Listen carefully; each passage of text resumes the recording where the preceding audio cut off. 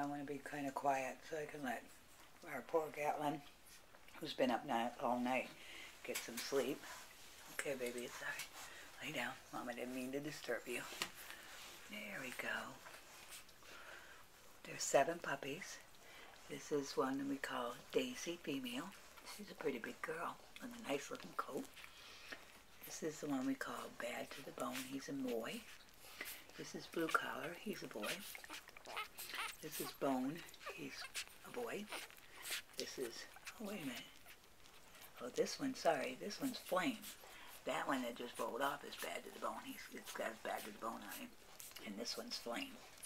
They're both boys. That one's a black one, and he's a boy. And the one underneath all the boys is a little girl. Oh, here you go, baby. Here you go. And there's all 7 of Gatlyn's babies.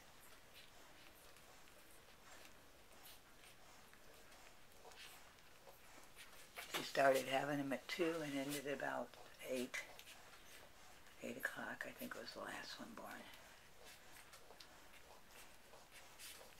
We're going to take them in tomorrow to have their tails clipped and their dew-claws removed. So I wanted to get a video so you could see what they look like with their little tails.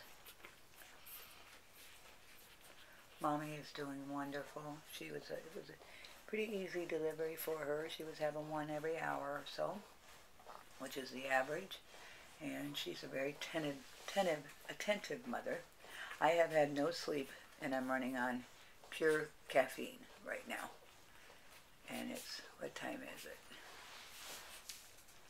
11:20. So I haven't had any sleep in over 12 hours, or 24 hours. Can't even add this morning. So there are your babies.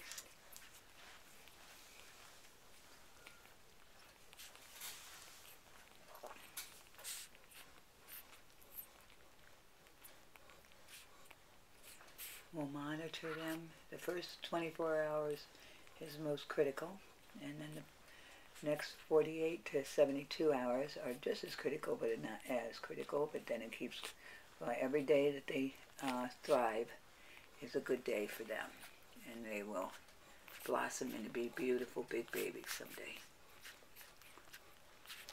Oh, there's our other little female. Her name, we call her multi-flower because it's got different color flowers on her collar. And that's Bone Collar, Black Collar, Blue Collar. One of these is Bad to the Bone, and one of them's Flame, and then you got Daisy Collar Girl.